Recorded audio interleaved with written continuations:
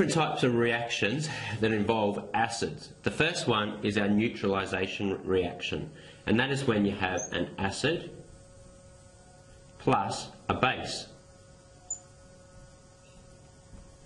For example, you might have hydrochloric acid and sodium hydroxide. You produce water. So that's why it's called neutralization, because if you put an acid and a base together, you actually neutralize it and get a pH of 7 of neutral. So acid and base produces water, and it also produces something else called salt. Now you're probably thinking about sodium chloride, table salt, and in some cases that might be, but that's not the only type of salt.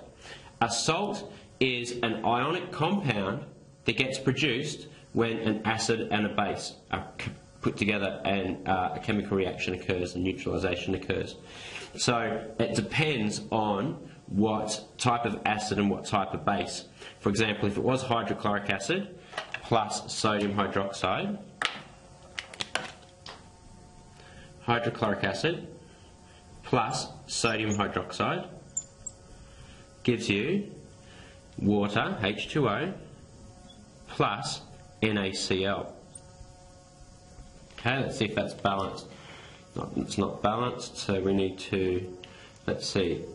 Yes, it is balanced, isn't it? Because we've got 2 hydrogens here and 2 there.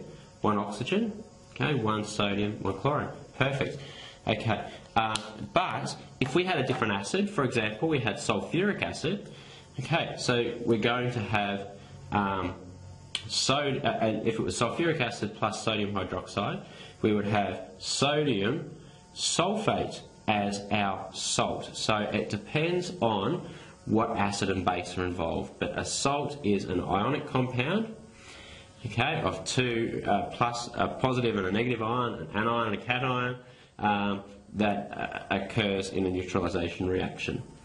So the next one is an acid plus a metal. When you put together an acid plus a metal,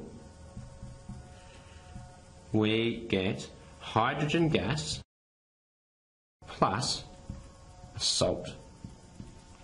So, for example, the acid again might be hydrochloric acid, and the metal might be magnesium. So, what are we going to get? We're going to get H2 gas, because hydrogen gas is H2. Plus, we're going to get a salt. Okay, so this is our cation, and chloride is our anion. So we're going to get magnesium chloride. But we're not quite finished, are we? Because magnesium is +2.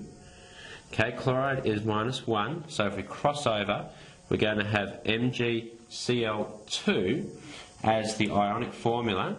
So now we need to go back and have a look at what we can do here. If we put a 2 in front here, now we've got 2 hydrogens, we're happy with that.